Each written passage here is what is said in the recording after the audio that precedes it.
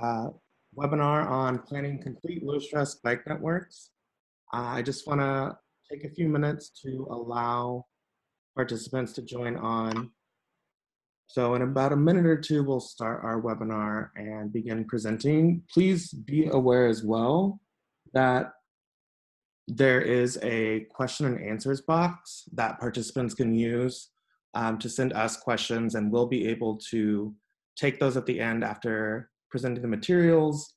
And if we don't have time to get to your question, we will also be posting this webinar to our YouTube channel and sending out to participants some of the materials, as well as answering some of those questions that we weren't able to get to during this webinar. So I'm still going to take a moment, and in about a minute or two, we'll begin.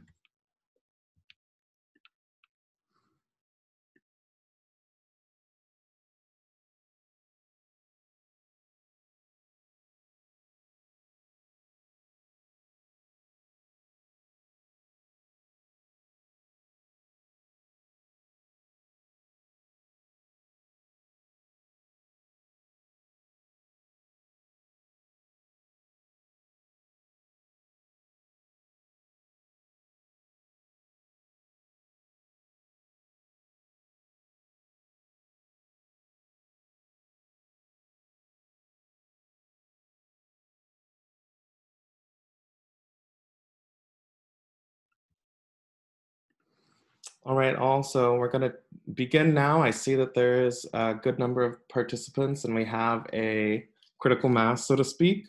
And so welcome to our webinar. So a quick overview. So I'm going to introduce our amazing panelists today who are going to talk about the newest technologies and strategies for complete low stress network planning for different scenarios, as well as having the different work that their organization's doing to implement these tools, as well as how CalBike is using some of the advances in bike network planning for some of our work in the Central Valley.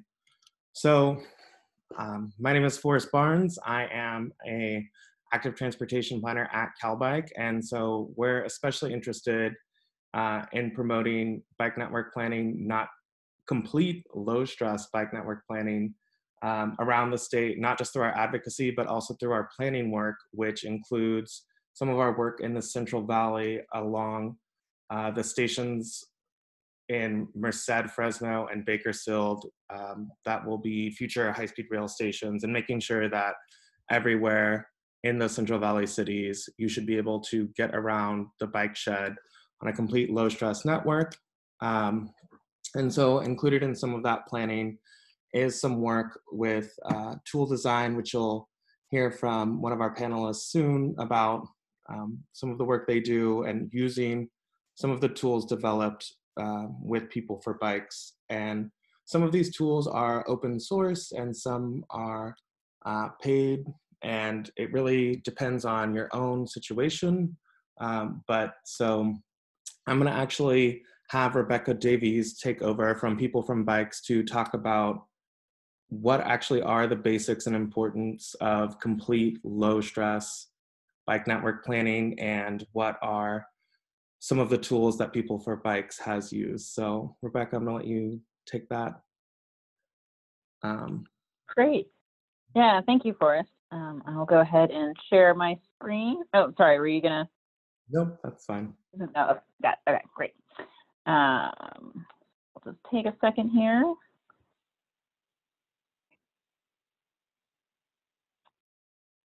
All right. Yeah, thanks so much. I'm happy to be here to chat with you all today about the main thing I think about in my work, which is bicycle networks.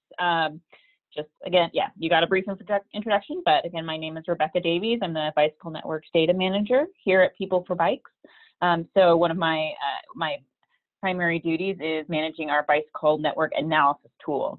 And that's what I'm going to just give you a brief overview about today. And if you want more information later on about the sort of nitty-gritty details, I'd be happy to talk to you about that. So first, I want to start off by just making sure we're all on the same page in terms of the definition of what is the bicycle network and what is a bicycle network analysis in general. So the way we here at People4Bikes think about bicycle networks is all the streets, paths, and crossings that bicyclists could use in a given area. So we define that as any roadway that a car might use, in addition to any other paths designated for bicyclists. So this would not include things like hiking trails that don't allow bicyclists, but we do count any roadway that allows cars as part of the potential bicycle network in a given area, whether that's a city or a neighborhood or some other region. So what is a bicycle network analysis then? It's a measurement of the safety and comfort of the bicycle network and how well it connects people to the places that they want to go using a safe and comfortable route. And we wanted to be able to measure the quality of bicycle networks in cities across the country. So that's why we partnered with Toole Design a couple years back and built the bicycle network analysis tool. Essentially, it is a piece of software that lowers the barriers to conducting a bicycle network analysis in a given city or neighborhood by automating the network analysis process. And I just put the link to the results from that analysis on our website, bna.peopleforbikes.org, and we have a bunch of network analysis results for cities across the U.S. And plus a few outside of the U.S. for comparison. And I'm just going to walk you through an example for one of the cities that's in the BNA in California. So I'm going to use the city of Lompoc as an example. We do have 55 cities in the BNA for California, so you can check and see if the city that you're involved with or that you live in is in the BNA. And if it's not, you can get in touch with me and we can talk about adding it. But Lompoc is in there, and this is just a map showing the city boundary that we have for the city of Lompoc. So when we run Lompoc through the bicycle network analysis, first the bicycle network analysis rates every single pathway or road in the bike network. So as I said, that's every street usable by cars plus designated bike paths. And you can see here, there are blue streets and red streets.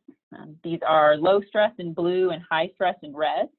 And this is based on a series of criteria. I won't go in depth on that now, but essentially factors like what is the speed limit? How many lanes of travel are there? Is there bike infrastructure? What type of bike infrastructure? Is it separated or not? Factors like that are included in analyzing every single segment of every street that you see here, and then rated as low or high stress based on those factors. You may have seen other rating systems that have multiple steps. For instance, sometimes there's a scale of 1 to 4 to show kind of an intermediary level of stress, but in the BNA, there's only high and low stress. So it's a bit of a simplified measurement system. You can see here for Lompoc, there's a lot of streets that are low stress, but they tend to be divided by these high stress roadways. Often those are kind of major roads. Usually they have more lanes of traffic, higher speeds, things like that. So you can see that those kind of run right through the city and can cut people off from travel through different directions of the city. So that's the first output from the bicycle network analysis. In addition, the network analysis produces a map of all the infrastructure in the city, all the bicycle infrastructure in the city based on the data that it uses. So we can see here there are these purple lines on some of the streets and green lines. The purple lines indicate conventional bike lanes. So this is just a painted bike lane on the street, but there's no buffer or separation. That would look like this street, right? Conventional bike lane, we're familiar with that. We also see some of these green lines on the map. Those are off-street paths. So those are completely separated pathways. Again, something like this. So the BNA identifies those types of infrastructure It also identifies if there are protected bike lanes on the street, so something with a barrier between the bicyclists and cars, or buffered lanes where there's a painted differentiation. But there aren't either of those types of infrastructure here in this map of Lompoc. Just to give you an idea, here's a couple of pictures of those kinds of infrastructure in other California cities. So the buffered lane, protected lane. So you'll find out where all of that kind of infrastructure is based on the maps from the BNA. And then also the BNA produces this heat map that I'm showing now. So this is a heat map based on a scale of 0 to 100, where 100 indicates perfect connectivity, and that's the sort of bright blue color you see that's kind of more towards the center of the map. 0 indicates very poor connectivity, which you can see around some of the edges of Lompoc. And then there's a lot of areas that are kind of in between, a little bit of a purplish color. So what this is showing is if you start in a particular part of the city, say you live there, how good is your connectivity using only those blue routes, only those low stress bikeways to get to destinations within a very moderate biking distance, say a 10-minute bike ride.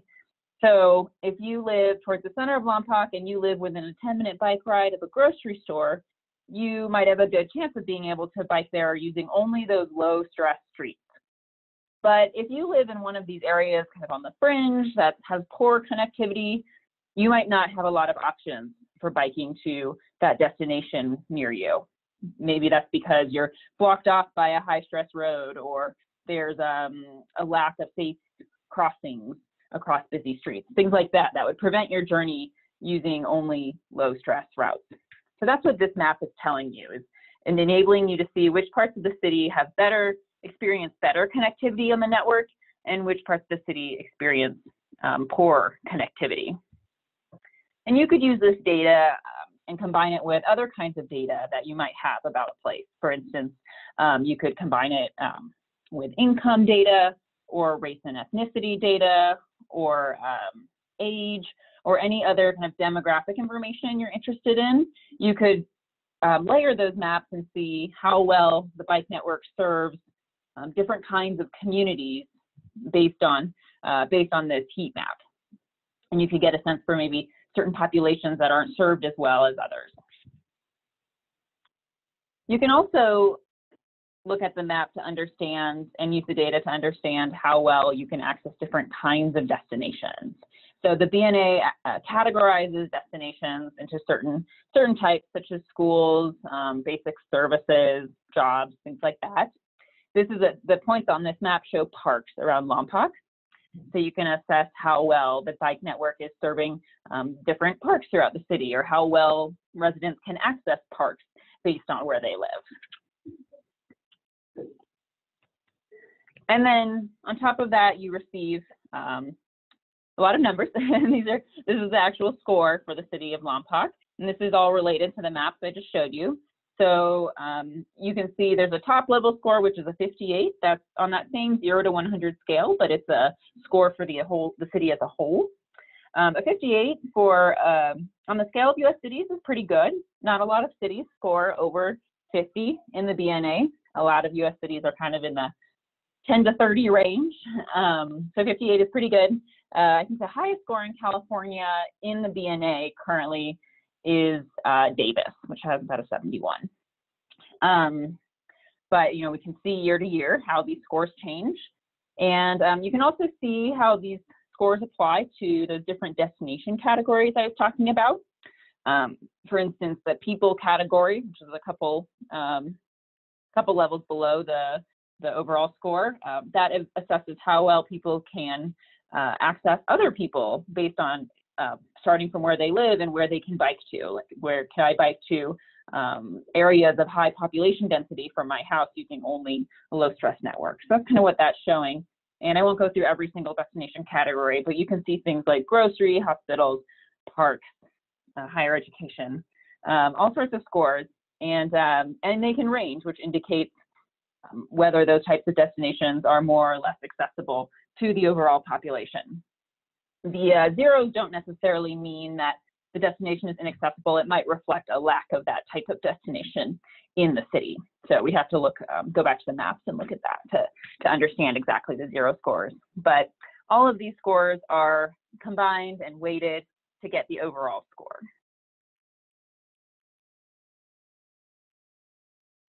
So just a reminder of the different kinds of outputs from the map, and you can combine these two to see, well, for instance, if we look at the southeast area of the map where it's a little bit more purple compared to the center of Lompoc, well, then you can go back to the network map and see that there are some major roadways that are high stress, and that might be blocking off that southeastern area from the rest of the city. And so you can use the maps in those ways to identify where specific kinds of infrastructure or the absence thereof are preventing people from being able to have greater bike access throughout the city. And so a lot of the map data is really applicable for these detailed analyses of, what kind of infrastructure do we need, or how are we going to improve access for different populations throughout the city. So going between those maps, you can make those kinds of decisions based on the data. And so I just want to add a few more notes on the bicycle network analysis from PeopleForBikes in relation to what you might know about or hear about related to network analysis more generally, and what we'll hear in the subsequent presentations in this webinar. So as a software tool, the bicycle network analysis advantage is that it's automated. It has national data coverage for the US because it uses OpenStreetMap, which is an open source data source, which means that anybody can use that data and anybody can contribute to it. It also means that we can create consistent and comparative ratings between places. We can compare Lompoc to other cities throughout California or the US because we're using the same network analysis rating system. And because it is automated and because it can produce network analysis in a fairly short amount of time, for instance, I could run the city of Lompoc in the BNA in an hour or less. Because of all those things, the bicycle network analysis is lowering the barrier to network analysis. The trade-off is that it's not as customized as a really in-depth network analysis might be for a city that's providing all of the data that the city uses for planning purposes. That could create a really customized analysis, whereas this is an automated version using OpenStreetMap data, using census data, and enabling people to compare across places. So that's where this tool really fits in the spectrum of different kind of network analysis options, is it lowers the barrier so that more cities and groups and community groups can have access to network analysis results without having to undertake the often sort of intensive process of using a lot of data sources and connecting the analysis more manually. So that's where we really see this tool fitting in and helping people access network analysis results more readily.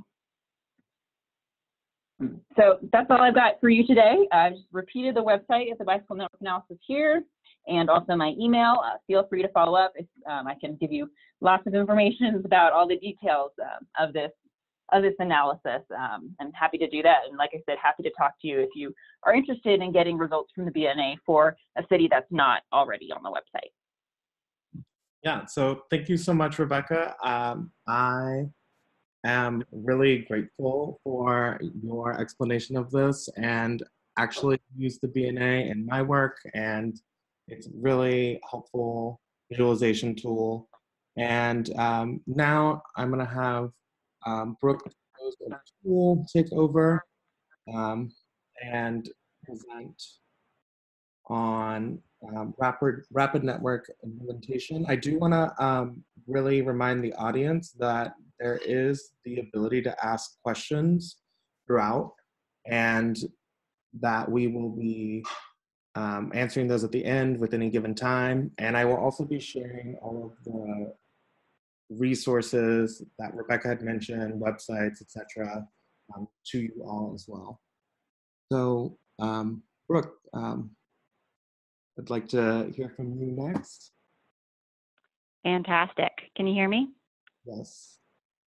Great. Awesome. Well, thank you so much, Forrest and CalBike, for the opportunity to talk with you all today. This is one of my absolute favorite topics, rapid implementation of low-stress bike networks. And I'm going to share about 20 slides with the group today to really share all the direct work that we've been doing around the U.S., some best practices and things that we have learned along the way, partnering with PeopleForBikes and other groups, and then also sharing some international examples as well.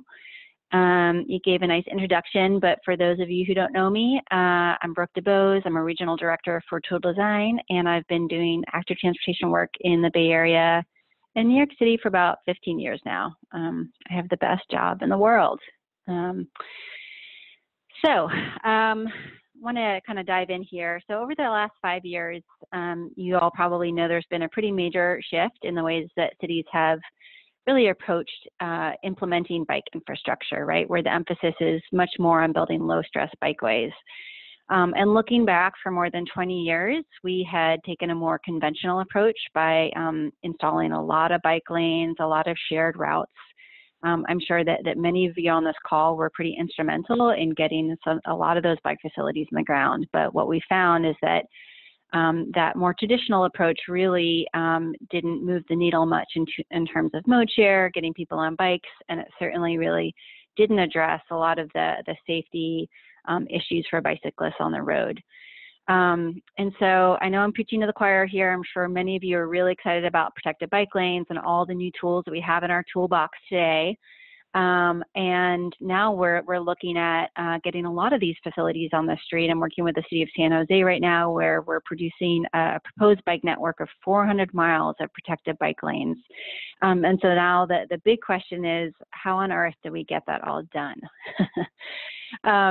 So I want to start and just kind of put some context here. This cartoon could be for any project that we work on related to, transportation and urban environment. And it really shows the tension that's typically caused when a bike lane project is proposed. And I'm not sure, are you showing my slides? Okay, if you can go ahead another slide. Great, thank you. So, for me, this picture really depicts how we as humans react to change. We are incredibly scared of it, and our minds tend to go to the worst possible outcome. But the beauty of rapid implementation is that it really directly helps communicate what the vision is head on. It's no longer an ambiguous idea that gets rolled out over a 10-year process, and you can really see results on the ground very quickly. Rapid implementation also combats a very common issue that kind of plagues these traditional delivery of transportation projects, and that they just take forever to come to life. And we, in the past, have gone out to a community and asked them for their ideas along the way over multiple years. And by the time the project actually gets built, many of those community members have moved on. There's other stakeholders involved that feel like they were never asked about the process. And we're still getting stalled out. And so rapid implementation really gets around a lot of those issues. Next slide, please. So I want to share exactly a definition of what rapid implementation is. And it's really a pretty new approach that focuses resources from funding, city staff, consultants around engagement. The advocacy community is key in this. It's really to deliver a full and complete connected network of high comfort bikeways very quickly. The network typically starts with a central business district or a downtown, and it'll connect feeder routes to other parts of the city or urban area. Rapid implementation or quick build projects use materials that are fairly low cost and are meant to be in the ground for just a few years at a time, so that we can kind of make adjustments on the ground. I want to be clear that they can be pilot programs, so you can really test out an idea, but they're not the same as pop-up events, which are typically, happen over a weekend or a day and are really just sort of a demonstration. These are meant to last in the ground for several years and ideally iterate over time with more permanent materials. Next slide. So let's rewind, and if you can click ahead Yeah, perfect.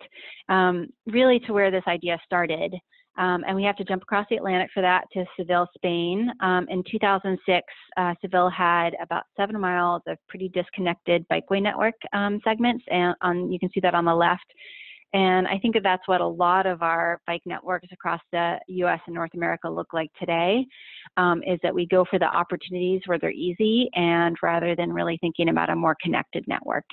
So the mayor came in 2006 and decided to really develop a comprehensive citywide bike network that was largely composed of separated bike lanes. And they added 40 miles of bike network over a single year.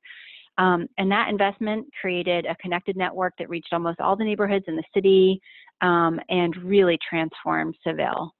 Luckily, there was a lot of attention given to measuring these effects on ridership and safety in the before and after implementation, and I want to share the results here now. So if you can go to the next slide and click again. So this chart shows the mileage of the cycle track network in green, bicycle ridership in blue, and the crash risk in orange. And starting in 2006, Seville increased their bicycling use by over 400%, and at the same time, they also decreased their crash risk for bicyclists by over 60%. Now, Seville went on to expand their network in subsequent years, and their network's about 100 miles now. But what we're really seeing is that big jump in bicycling ridership and safety improvements in that first year, and that's really what has brought a lot of great ideas to folks like PeopleForBikes and their Big Jump project in many cities around North America. And I think that that's a really critical point to rest on for just a minute, is that if they had tried to build this system 1 mile at a time, they had a lot of political resistance, just like we do here in the US and in Canada. But by getting it all done in 1 year, they were able to see results very quickly. Next slide. So catalyzed by the success that we've seen in Seville and also in other cities in Canada and elsewhere, a lot of cities in North America are jumping on the bandwagon, and here are just a few examples up on the screen. I know that there's a lot of other cities and communities that are moving forward with rapid implementation projects and a lot of different iterations. But I will say that PeopleForBikes has been integral to this movement, really helping with their big jump cities, New Orleans, Providence, and elsewhere. We've been working with the city of San Jose, where they got a grant from NACTO and the Knight Foundation, and then other cities like Fremont in the Bay Area are just going it alone and really moving forward with the political support that they have. Next slide. So I want to take the rest of my presentation to really share what we have learned by working with cities throughout North America. It's been a great learning process. We've had some belly flops, we've had some successes, and really want to focus on what is going to be important for you to try rapid implementation networks in your own communities. Next slide.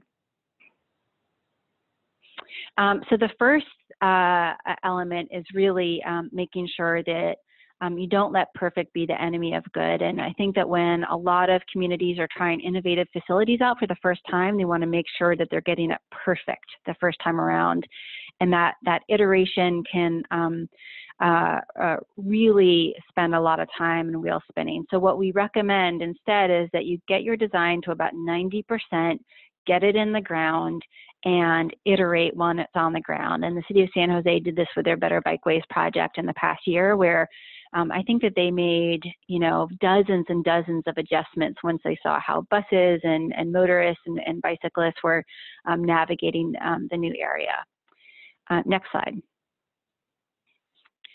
I'd say that make sure that you don't let fear of change really lead these projects. It's really striking. This is 311 calls from the city of Calgary after they had installed their cycle track network project in their city center.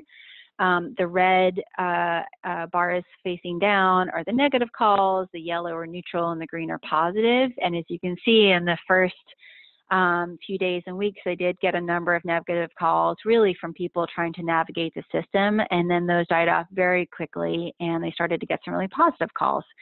And so the lesson for here, and what the mayor really took to heart, is don't let the initial blowback or questions really drive what your next steps are. Stay the course and see, you know, where people can go with that. Next slide. The other piece is that results don't have to take forever to get into the ground. So with Edmonton's Central City Bikeway Network, they were able to see nearly doubling in bike trips in their first month there. So that's really important data and information to share the successes with. Next slide. Keep going. Obviously, limited funding is a critical issue for every community around the world, right? And the beauty of rapid implementation networks is that they can be implemented with much fewer resources. There's sort of two reasons for that. First is the time that you're taking to plan, design, construct these facilities is much shorter, and so just the costs are minimized through that. The second piece is that the materials are just much lower cost because they're meant to be temporary. You're not pouring curbs, you're not changing drainage, all those major issues. So in the examples that I'm sharing today, the cost of these rapid implementation networks really range between, I'd say, $2 to $20 million. And $20 million is the example from Seville that I shared. San Jose, with their first phase of their Better Bikeways network, has just spent $2 million, and they've had a lot of really great success. Next slide. So planning the network is really, really important. This is an example from New Orleans, where we're working with PeopleForBikes in the city there to implement 75 miles of rapid implementation bikeway network work, which is really exciting. So we're starting in their downtown, using equity indicators in adjacent neighborhoods to really think about where to build a network from there on out. So, you know, keep in mind, the idea is that you start in a very focused neighborhood with a very dense and connected bikeway network, and then you radiate out from there. So for New Orleans, really leading with equity to make sure that underserved neighborhoods are connecting to their downtown has been critical. Next slide. Selecting the right bikeway type is critical for these networks. We're really only talking about low stress facilities so that all people of all ages and all abilities can use these facilities. And there's a very simple formula that we use to determine what those facility types are. Next slide. What we're showing up here is what Federal Highways is using now, and will be in the forthcoming AASHTO bike guide that we're currently writing. And really what it means is that the higher the vehicle volumes and the higher the vehicle speeds, the more protection and separation we provide for bicyclists. And so this is a formula that we iterate for all of the network. And I'd say that one thing that's really important to keep in mind is that there's always going to be places where you're going to be constrained in terms of right-of-way, or there's going to be a bus route that you need to prioritize. And it's very important that you keep the integrity of that low stress connection, because if one intersection becomes high stress, then the whole network kind of falls apart. And so better to have a really narrow facility rather than something that's downgraded. Next slide. Design and operations working together is so critical because the operations folks are the ones that are going to be maintaining these facilities. They have a lot of really good ideas about how to design the facilities so that maintenance and operations can be successful further down the line. And so making sure that all of those staff are working together at the very beginning of the project to inform the process is really critical. Next slide. And then the question becomes, who makes the decisions around this work? It's a very interdisciplinary and collaborative process throughout agencies and with elected officials and key stakeholders in the community. But ultimately, you do need someone within the city or jurisdiction to drive the process and make decisions as you go down the lines. And we find that to be incredibly important. Otherwise, things start to stall out, and some of the harder decisions that need to be made don't end up getting made at key touch points. Next slide. Engaging the public, I'm sure you all know the importance of community engagement. I think that the key thing around rapid implementation bike networks is that you're really selling the network as a whole. You're not selling project by project, block by block. By really selling people on the concept of a complete network, you're not going to have to go out to kind of fight that battle block by block with various different stakeholders. Once you have sort of gotten the public's buy-in and understanding that this is an entire network, is a bundled project, then you can start to have conversations with merchants around, effects to parking or travel lane changes and those kinds of things. Next slide. Engagement doesn't stop with opening day, and I'm sure that many of you are familiar that innovative bike facilities can be kind of new and unfamiliar to all roadway users, and so making sure that people are understanding the changes to the roadway, how to use them, and also communicating the successes very early on of what you're seeing. Those successes don't have to be just for bicyclists. They can also talk about improvements for pedestrians and transit times and all kinds of elements to really share the successes of those investments in your communities. Next slide. I just want to recap some of the key ingredients for success, and if you can continue sliding forward so that they're all populated, that would be great. I can't stand animations, but one of the most important things is that it's so critical to have champions in your community for rapid implementation. It's a very new idea for many communities. So making sure that you have someone in your council or board of supervisors or mayor who's really going to champion the idea, give them the political support and coverage that they need so that agency staff can move forward and get this good work done is absolutely critical.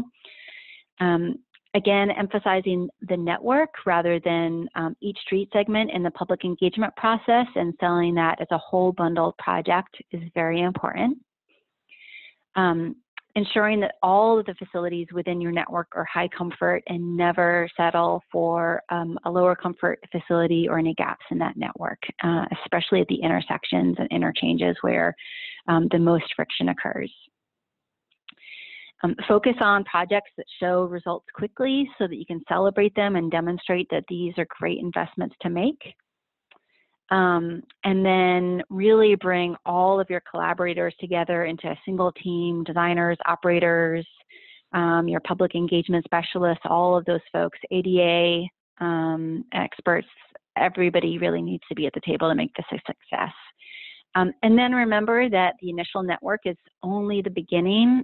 So with the example of City of San Jose, they have built their rapid implementation network in their downtown. And through their Better Bike Plan, they're planning to iterate and build on that rapid implementation network in all the surrounding neighborhoods to connect in. So lots of great work to be done. Really excited to see where this goes in the coming years. And that's it for me. Awesome. Thank you so much, Brooke, for going over this and also more of the political implications of bike network planning and the successes in the US and other cities. So next we're going to hear from Torsha Bhattacharya from the Rails to Trails Conservancy about one of the tools that they've developed for bike network planning. And as you can see, both the tools work together to sort of allow advocates to tell the story as well of the need for a complete network. And so I'm going to hand it over to Torsha now. So. Hello, can you see me? Can you hear me and see my screen? Yes. And you can see my PowerPoint or? Not yet. Okay.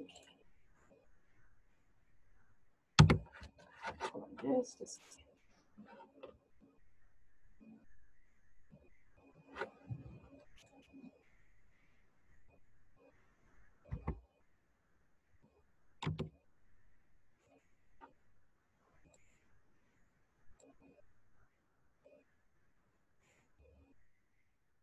And in the meantime, I'd like to also remind the audience to ask any questions that you might have to any of the panelists or overall. And then I had some in my email that I will bring up.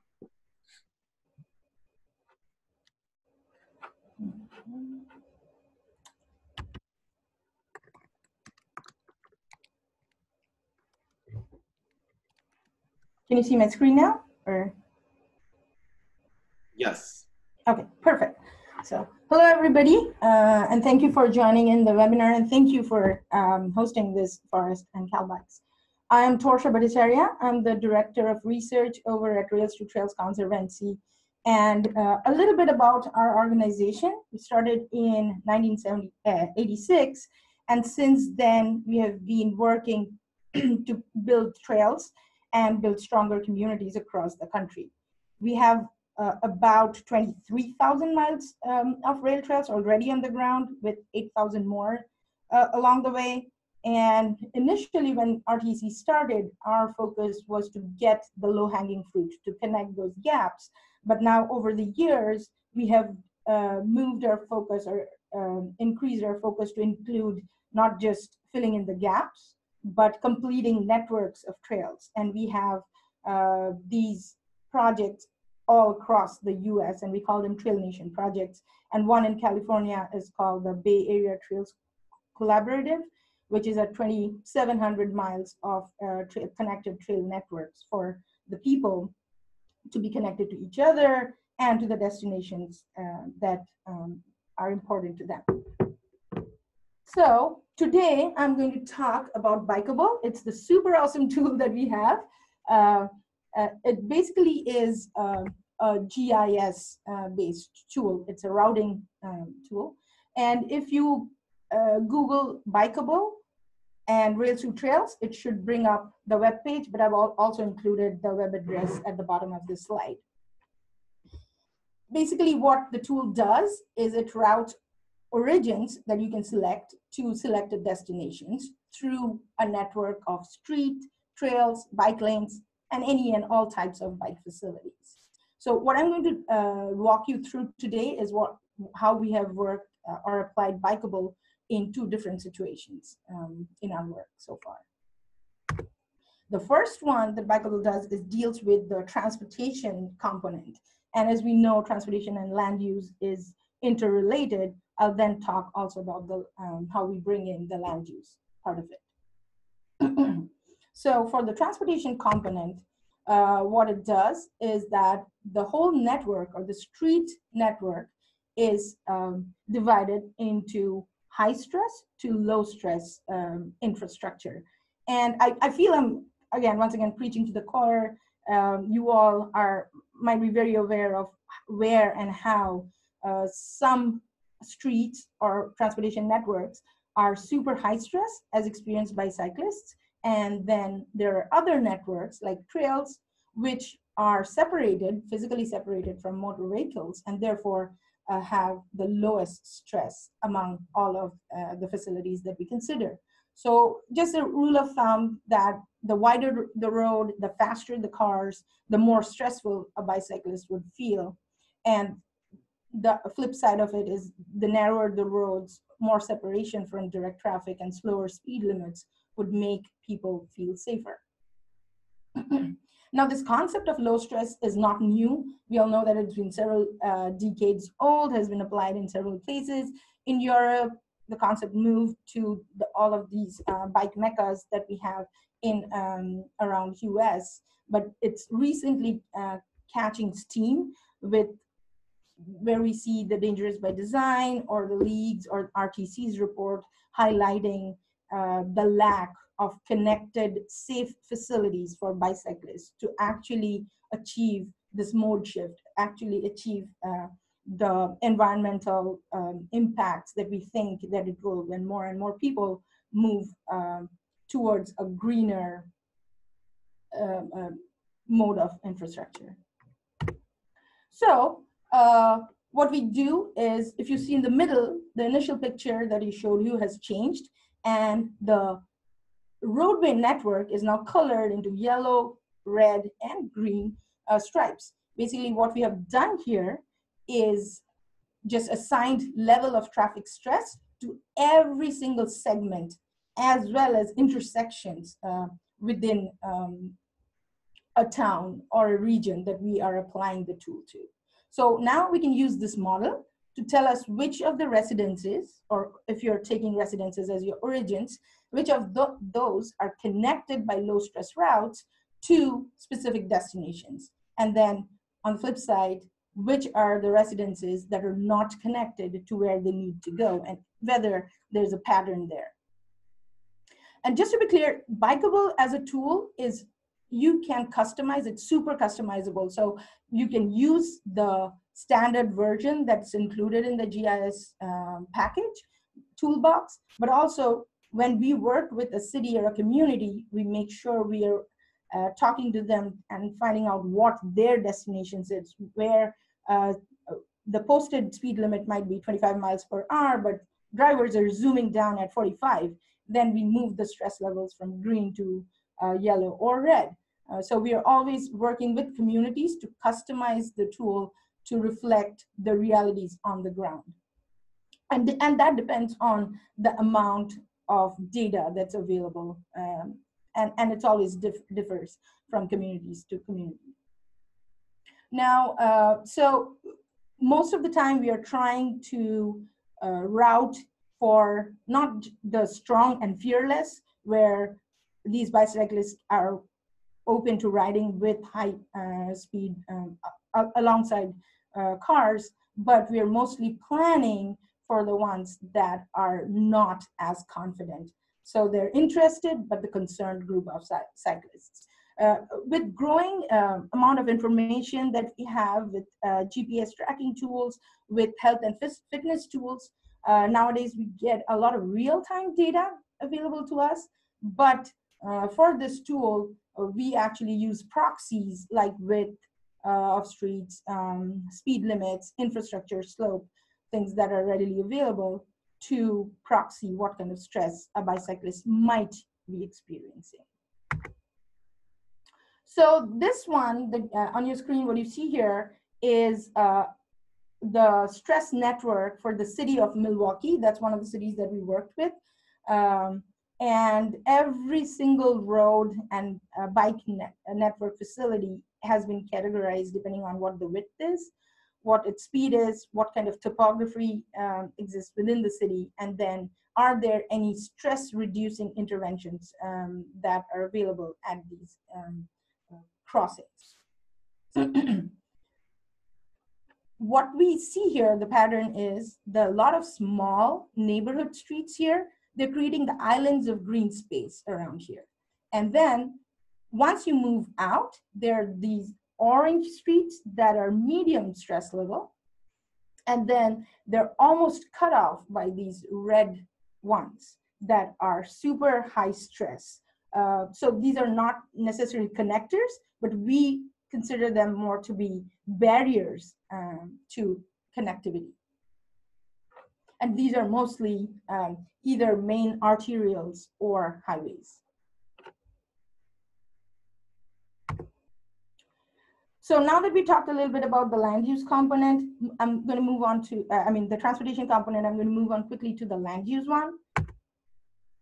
So again, going back to the Milwaukee example, what we see here is the distribution. The pink dots are the origins or the parcels in Milwaukee, and then the blue dots all around the city are the destinations. Again, incredibly detailed and zoomed out, but again, you can zoom in on or out depending on your focus areas. We are hundreds of categories of destinations from the NAICS code that we pull. You can pull from Google Places or Business Analyst.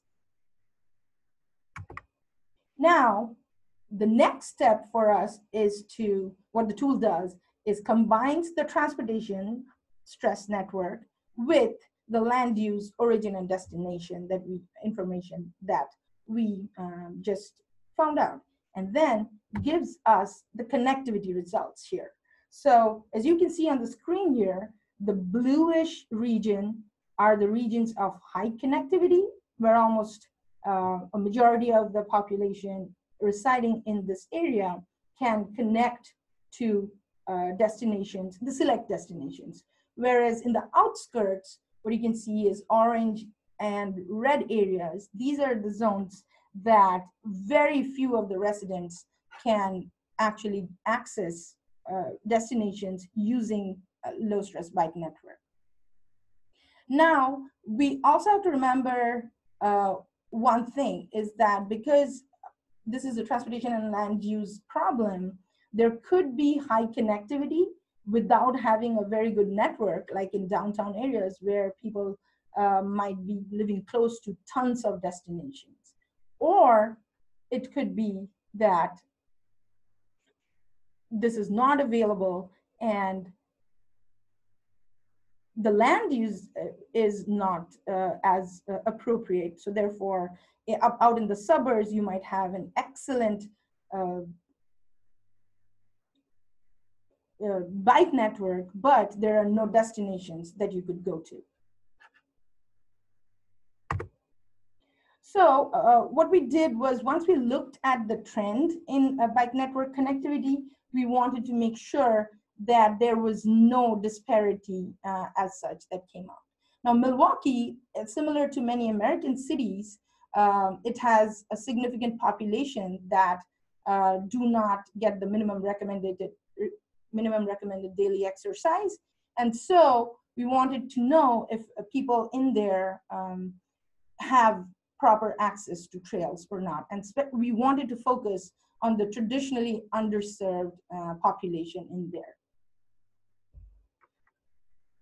In order to do that, we looked at census-defined variables like poverty levels, minority population distribution, zero-car households. That gave us our subset of origins.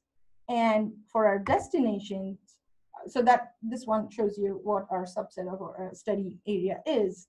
And then we moved on to looking at destinations, not just as places like grocery stores, which you could if you're looking at food deserts or something similar. But what we did here was selecting destinations that were trail access points, so to see if people had proper access to trails. The slide here shows you the green access points are existing trails, and the red and the blue line is the newer or planned trails.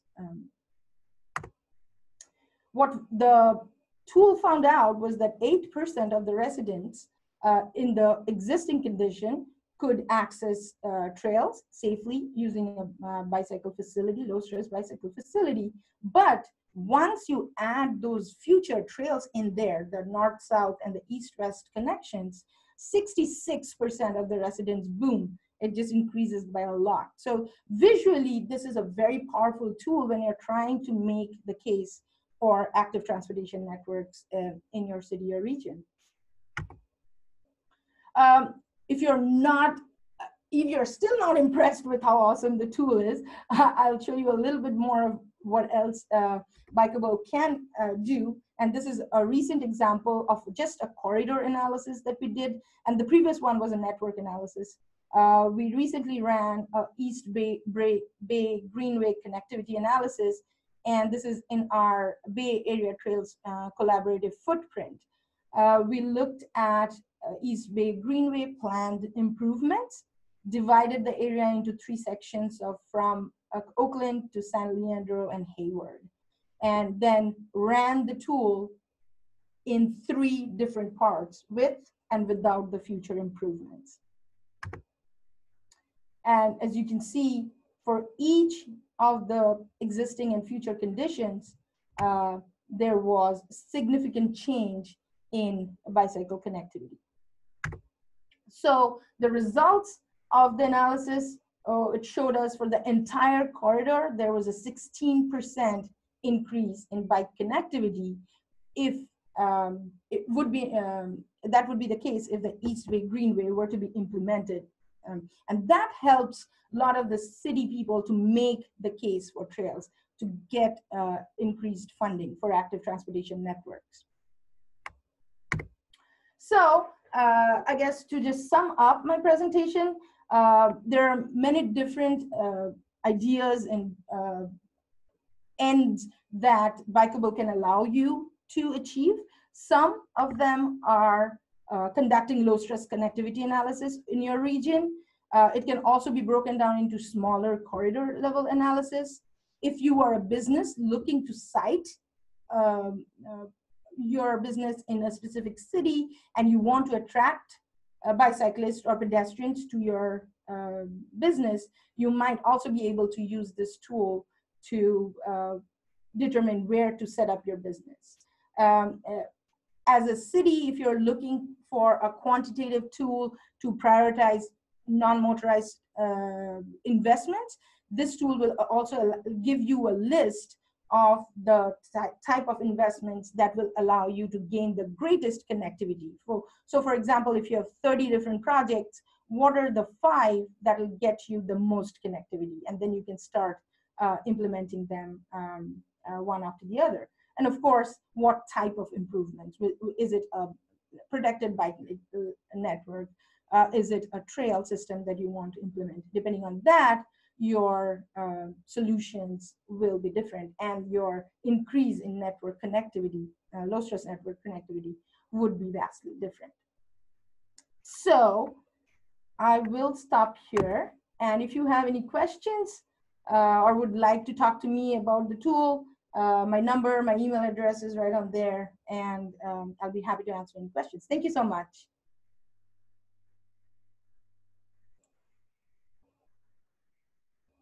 Thank you so much, Torsha. And we have a few minutes left for Q&A. And so I'm going to just take some that I've seen in the questions typed and also ones that were emailed to me. And I also want to remind all panelists that this webinar is being recorded and it's going to go on CalBike's YouTube channel, as well as our website, and all of the resources and links that the panelists have shared today will also be posted as well, so you can access those.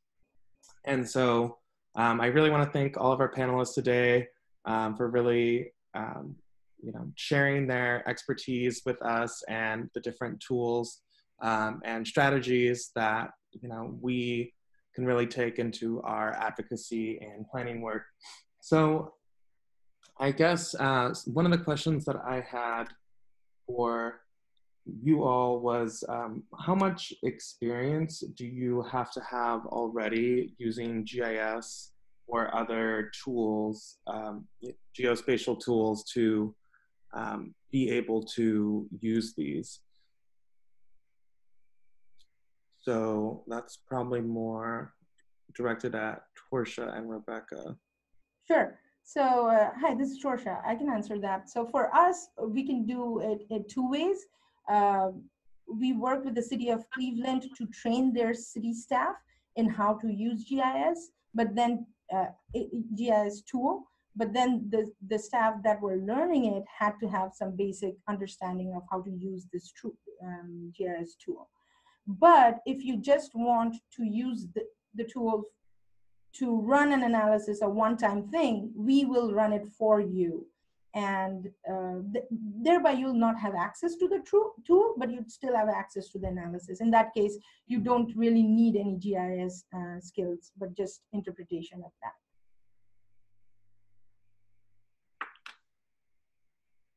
Okay, and I have used the BNA myself for some of the work. I think it perhaps requires a little more experience using other related tools, but is on the other hand an open source tool, and we can link some of the resources there.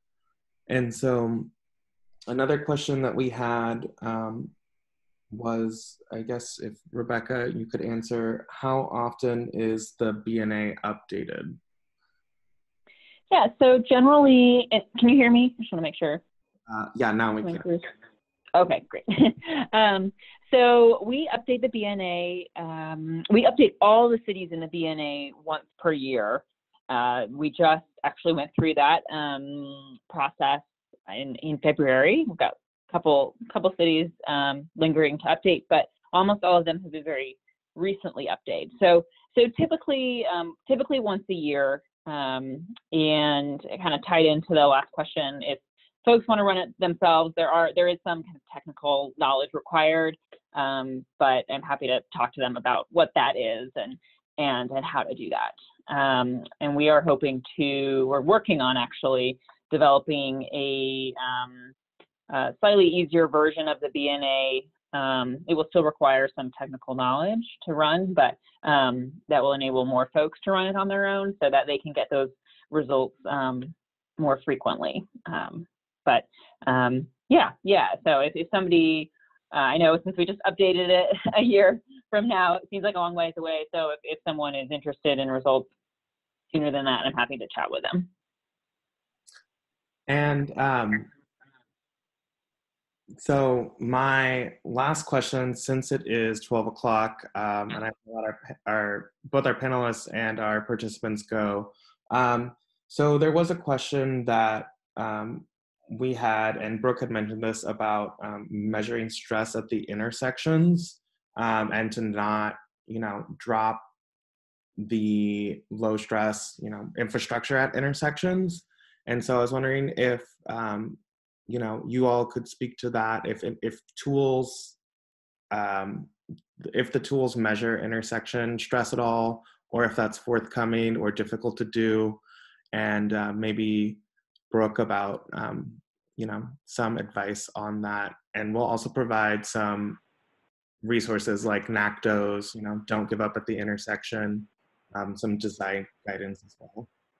But I guess, Brooke, do you have any